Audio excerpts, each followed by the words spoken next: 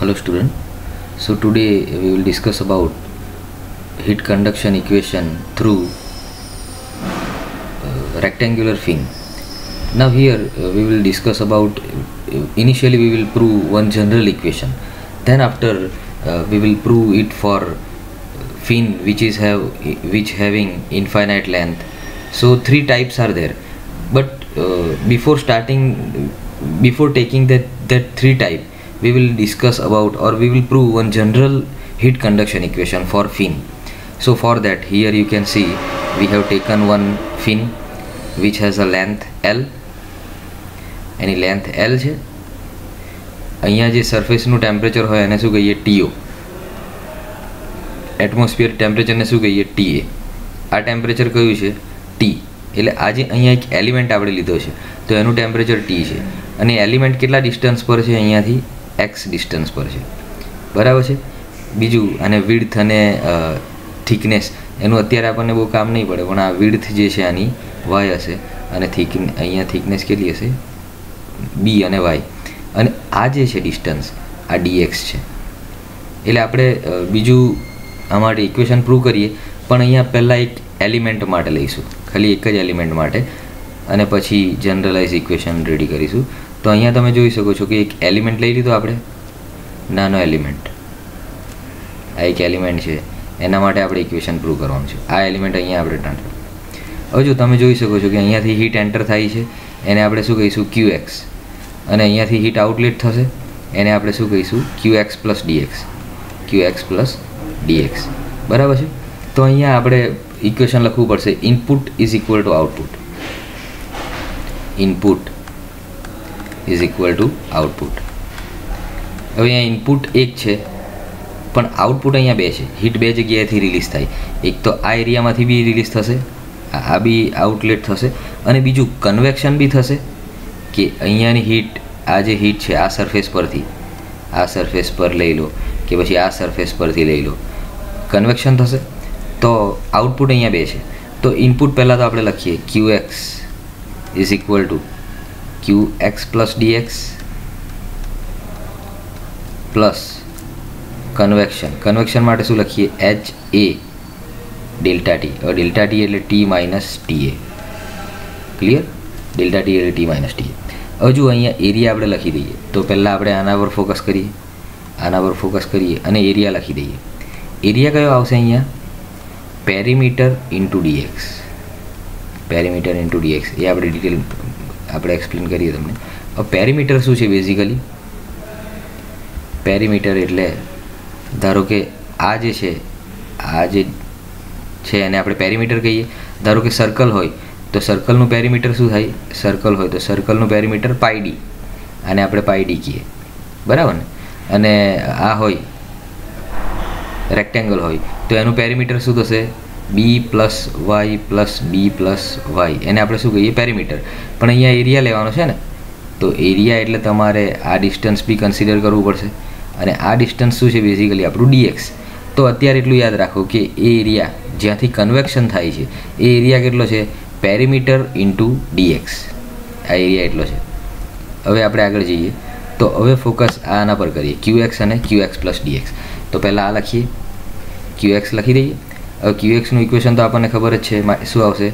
Minus KA. હવે અહીંયા એ અલગ આવશે, એ cross section dt/dx, clear? Is equal to QX plus dx. હવે જો આના પર ફોકસ કરીએ આપણે, QX પ્લસ dx, આના પર ફોકસ કરીએ. હવે જો અહીંયા કેવું છે કે ખાલી ટેમ્પરેચર ડિસ્ટન્સ સાથે ચેન્જ થાય એવું નથી, પાછું dt/dx બી ચેન્જ થઈ જાય. હવે આપણે અહીંયા લખીએ, પછી તમને એક્સપ્લેન કરું. માઇનસ KA, બીજું છે dt/dx. પછી આમાં બીજું બી એડ કરવું પડે, માઇનસ KA dt/dx dx.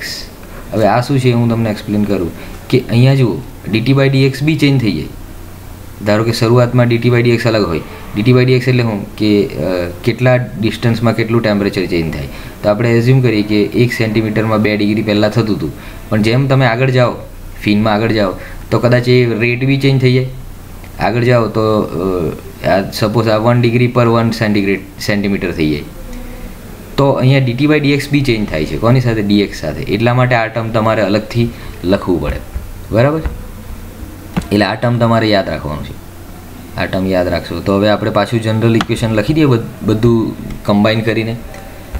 તો હવે આપણે આને અહીંયા લખીએ. આ શું છે આપણું, માઇનસ કે એરિયા ક્રોસ સેક્શન, આ શું છે dt બાય dx. એના પછી અહીંયા શું આવશે, h p dx. આ છે તમારું t માઇનસ ta. ચલો હવે શું કરીએ, આ કેન્સલ થઈ જશે, બરાબર, સરખું જ છે ને. અને હવે ઇક્વેશન આવશે કે a d square t by dx square, d square t by dx square dx is equal to h p dx. અહીંયા શું છે, t માઇનસ ta. ચલો હવે શું કરીએ આપણે, શું કેન્સલ થઈ જશે, dx કેન્સલ થઈ જશે, dx ગેટ કેન્સલ. હવે ઇક્વેશન બનશે d square t by dx square. આપણે જનરલ ઇક્વેશન અત્યારે બનાવીએ છીએ, બરાબર ને. પછી બધા માટે એપ્લાય કરીશું એ general equation, hp by ka. અને આ છે તમારું t માઇનસ ta, બરાબર. તો હવે એક કામ કરીએ, આમાં એક એઝમ્પશન આપણે કરવાનું છે કે અહીંયા એઝમ્પશન કરીએ theta is equal to t minus ta. અહીંયા આપણે જરા સ્ટોપ થઈ જઈએ, આને આપણે ઇક્વેશન a કહી દઈએ. Let us tail it as equation a. હવે ત્યાં સ્ટોપ થઈ જઈએ. હવે અહીંયા theta is equal to t minus ta. તો હવે આપણે કરીએ કે d થીટા બાય dx.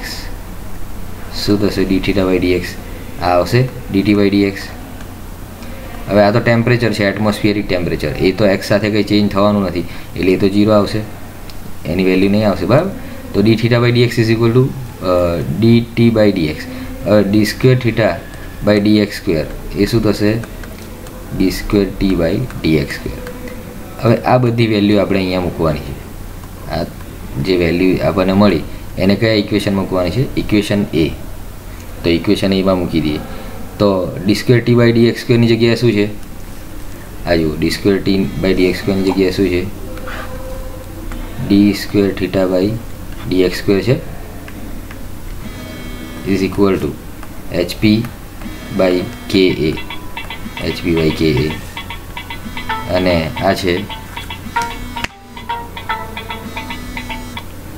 આ છે થીટા શું છે, t અહીંયા t માઇનસ ta ની જગ્યાએ શું મૂકીએ, થીટા મૂકી દઈએ.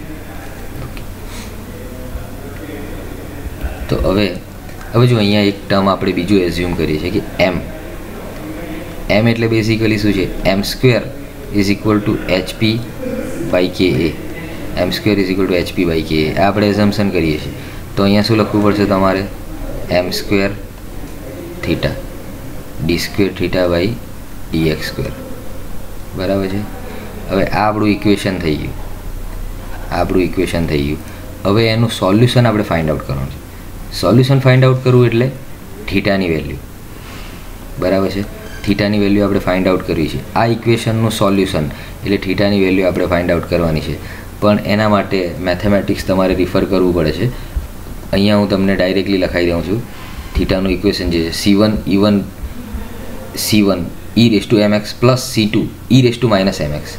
અત્યારે ડાયરેક્ટલી લખી લો, c1 e raise to mx plus c2 e raise to minus mx. આ એનું સોલ્યુશન છે. તો આ આપણું ઇક્વેશન થઈ ગયું જનરલ ઇક્વેશન. આ જનરલ ઇક્વેશન છે, એ દરેકમાં આપણે યુઝ કરીશું. દરેક ફીને આપણે જ્યારે લઈએ જનરલ ઇક્વેશન, તો એ દરેકમાં જનરલ ઇક્વેશન યુઝ કરીશું. અહીંયા થીટા શું છે, t માઇનસ ta આપણે એઝ્યુમ કરેલું છે ને, આગળ આપણે એઝ્યુમ કરેલું છે theta is equal to t minus ta. અહીંયા m શું છે, વોટ ઇઝ m બી આપણે એઝ્યુમ કરેલું છે, શું છે m, under route hp by ka. અને અહીંયા ક્રોસ સેક્શન એરિયા લખો એટલે આપણું કન્ફ્યુઝન નહીં થાય, બરાબર છે. c1 શું છે, c1 તો આપણે એ ફાઇન્ડ આઉટ કરીશું. તો આ આપણું જનરલ ઇક્વેશન છે. Clear? So I hope you understood this. So now next video would be to find out heat conduction equation for fin which has a infinite length. So thank you all for listening me.